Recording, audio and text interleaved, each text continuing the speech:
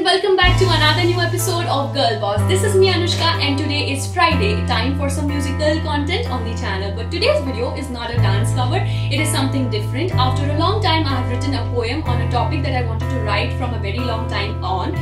By listening to this poem, if I can change the thought or the mindset of even one single person, I would consider my goal and objectives to be achieved. But yes, not denying that I want this video to reach to more people so that everyone can know that they are beautiful in their own way. So now without further ado, let's get into the video and let's begin with the poem. So आज जो मैंने poem लिखा है उसका नाम है कौन कहता है तुम खूबसूरत नहीं। तो चलिए शुरू करते हैं। कौन कहता है तुम खूबसूरत नहीं, खूबसूरती तोल सके ऐसी तो कोई यंत्र नहीं। गोरा या सावले रंग को भी तुम्हारी खूबसूरती तोलने की हक तो किसी ने न दी।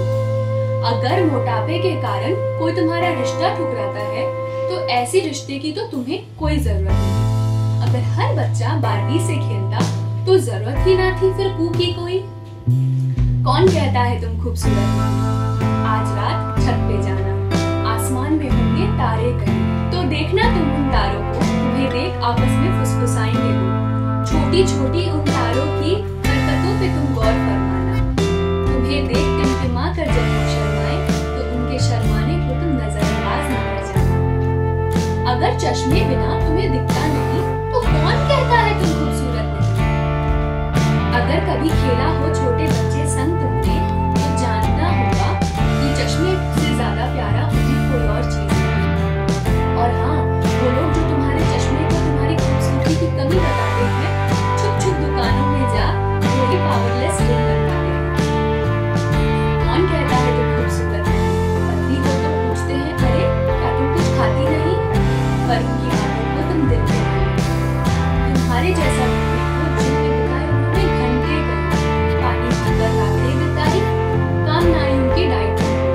और ये तो पुरानी कहानियों में भी माना है, भूलना मिलने पे कहते हैं लोग।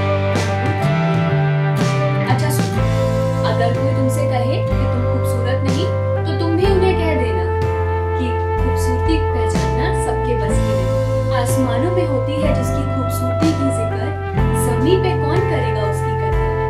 मेकअप और सर्जरीज के पीछे अपनी असलियत छुपाते हो, तुम क्या खूबसूरती के राज बताते हो।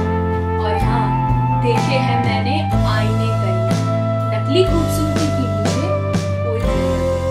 So guys, this was all for today's video. I hope you all enjoyed it. I hope the message that I wanted to convey through this video, I was able to do that. I just want you guys to know that you all are beautiful in your own way.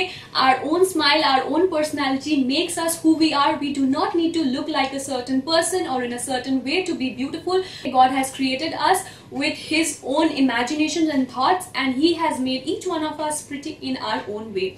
So stop giving your bodies all those kinds of medicine, surgeries and all the pain that you all are giving. Start believing within yourself, start believing that you are beautiful, you are pretty, and you will gain that confidence and the world will start looking at you, looking upon you on a different way.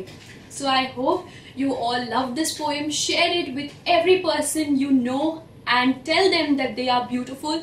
Tell them कि कौन कहता है तुम खूबसूरत नहीं. Share this with as many people as you can. Let them know that they all are beautiful.